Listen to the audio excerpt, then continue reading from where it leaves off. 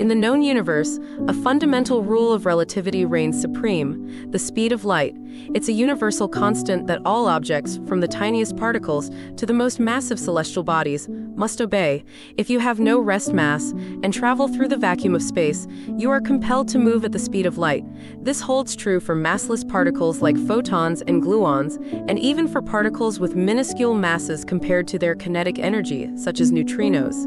It's a principle deeply rooted in our current laws of physics.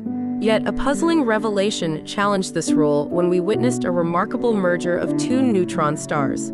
The gravitational waves produced by this cosmic event arrived before the accompanying light, defying our expectations. Both signals originated from a staggering 130 million light-years away, a distance that should theoretically be inconsequential. If the signals were generated simultaneously and followed identical paths through space, they should have arrived at the same time. This mystery has spurred scientists to explore the underlying reasons.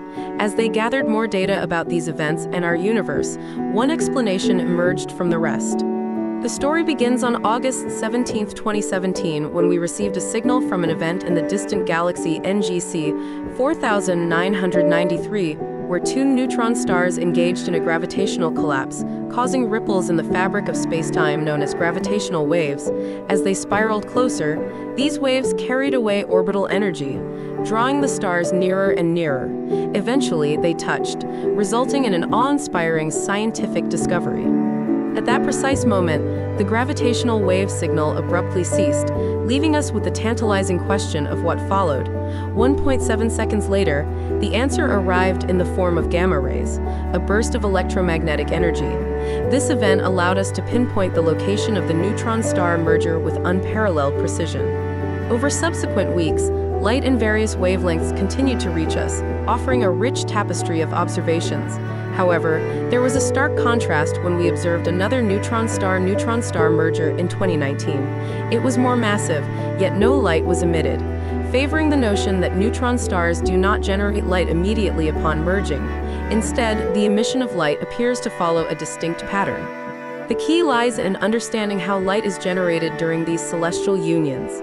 It could happen immediately as the neutron stars touch, but the light may be delayed by the material surrounding them. Alternatively, the generation of light might require time, either for ejected material to collide with surrounding matter, or for reactions inside the neutron stars to produce energy that eventually reaches the surface.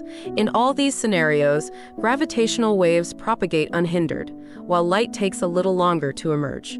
This intricate interplay between light and gravity has profound implications, particularly for understanding the origin of heavy elements such as gold, platinum, iodine, and uranium.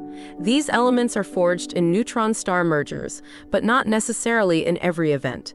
Whether it's ejected material or internal reactions, the light associated with these cataclysmic events is produced after the gravitational wave signal has subsided, and it may further be delayed by its passage through the material surrounding the stars.